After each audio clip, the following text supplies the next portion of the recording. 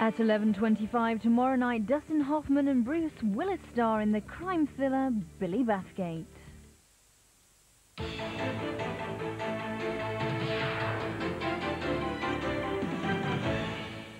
Good evening. A man's being questioned tonight after the actor who plays Fred Elliott in Coronation Street was stabbed at his home in Manchester. 62-year-old John Savidant was rushed to the city's Royal Infirmary with neck injuries after the incident. He was released from hospital late this afternoon. Emma Murphy reports. Leaving hospital this evening, John Savidant appeared pale and gaunt, his normally booming voice obviously weak. Well, I don't feel at all well, but thanks to the great staff of the hospital. They've made a few torturous hours very comfortable and very warming and welcome. And I want to say thank you to all the people who sent me flowers. I mean, I'm quite overwhelmed. And cards from fans and charity organisations and everything. And I really can't thank you enough. Just 12 hours earlier, he'd been stabbed in the neck at his luxury flat. Detectives are still questioning a man arrested yards from Mr. Savidant's home shortly after the incident in the early hours of this morning. During the day, more details became clear. The 62-year-old actor, most famous for his role as Fred Elliott in Coronation Street, but an accomplished stage performer, had been in his one-bedroom apartment in Rozelle Square at around 4 a.m. Neighbours had seen a man moving between the flat and garage to the rear of the property, and within moments the police and paramedics were on the scene. John Savidant joined the cast of the Granada soap in 1994 as butcher Fred Elliott. Today, colleagues wished him well. The overriding feeling is shock. People phoning in this morning, cast members wanting to send messages to John of support and real shock that this could happen. The man in custody is being questioned at Bootle Street Police Station in Manchester. A man from Lancashire who served 17 years in prison for a double murder has been released on bail by the Court of Appeal. Peter Fell from Accrington was living in Bournemouth when he was jailed for killing 2 women who were attacked as they walked their dogs in 1982. But his barrister has told the appeal judges new evidence shows he could not have been at the scene and his confessions were unsafe. A full appeal hearing is due in January. Union leaders are to hold emergency talks with management at a clothing factory in Derbyshire over the future of jobs. Bentwood has announced it wants to end production at its site in Glossop as part of a company restructure.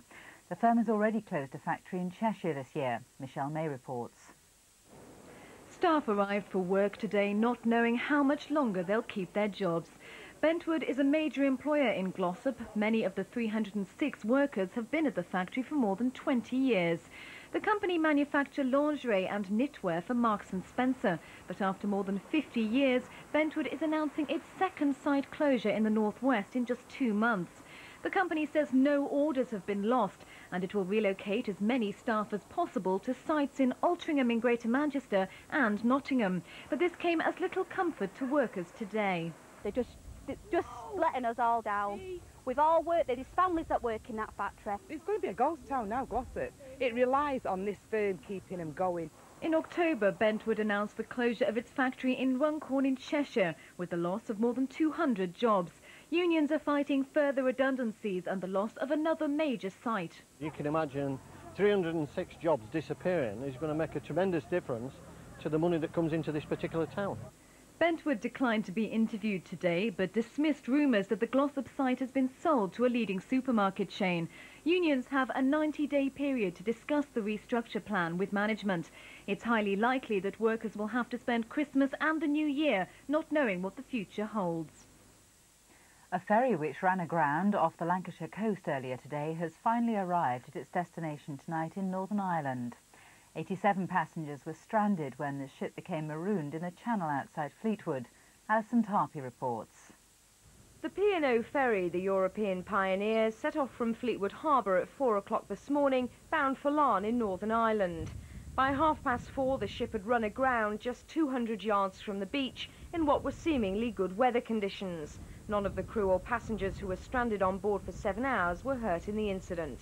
It can be dangerous. The vessel, fortunately, did actually ground on a fairly flat area of sand. Had it been closer to the edge of the channel, then obviously, as the tide went out, it could be a situation where the vessel was resting on the edge and could have toppled over, but fortunately this wasn't the case. It's not known what caused the ferry to beach, although Coast Guard said there was no mechanical or steering failure. This comes just 4 days after a Spanish boat ran aground in the port on Monday. The trawler is still on its side, blocking the entrance to the fishing dock as a salvage team continue to work on her. It's a narrow channel, you know, Fleetwood Channel is a very narrow channel, but the incident with this one and the trawler, I think, is just pure coincidence. They're totally unrelated.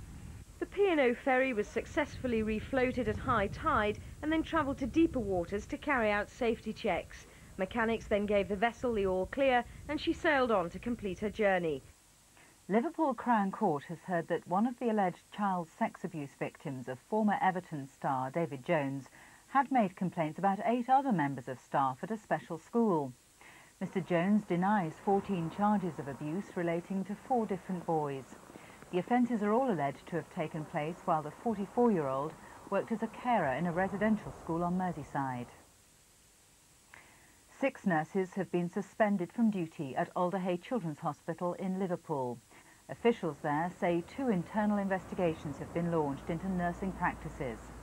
Alderhay, the largest children's hospital in Europe, is at the centre of a government investigation into the removal and storage of organs, but none of the suspensions is said to be connected with that inquiry.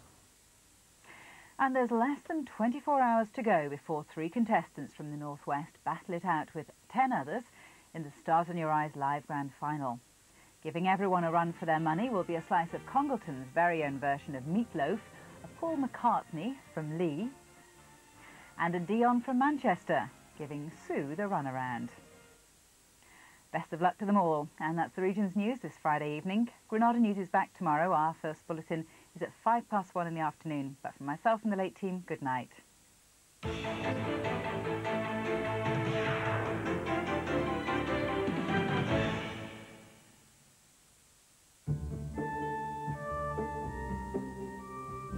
Granada weather.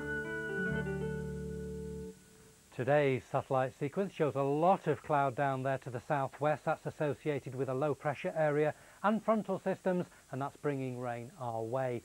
So we've got cloudy skies for the rest of this evening and tonight, and that will give outbreaks of rain and drizzle, more especially I think towards the Lancashire and Cumbria coasts.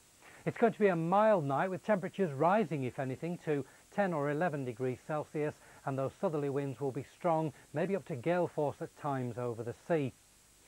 Now tomorrow it's a cloudy, misty, grey, dull start with outbreaks of rain and drizzle. Gradually that will push away eastwards as brighter weather moves in from the west. Any sunshine will be confined to tomorrow afternoon. Top temperatures tomorrow on the mild side at 12 or 13 degrees Celsius. Saturday's not a bad day, but Sunday there'll be a lot of blustery showers around.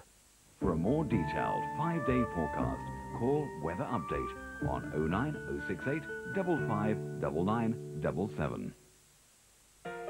Granada Action, sponsored by Cheshire Building Society, supporting your community. Hi, my name is Phil and I'm a student nurse and former volunteer at Aintree University Hospital. Our hospital runs a volunteer scheme that aims to give support to patients, relatives and staff. The scheme is an integral part of hospital life. My experience as a volunteer is very rewarding and reinforced my desire to become a nurse. The review are nothing more than the satisfaction of knowing you're improving somebody's quality of life, and you feel like you would like to help. Call the Aintree Hospital Volunteer Scheme for more information on 0151 529 2408.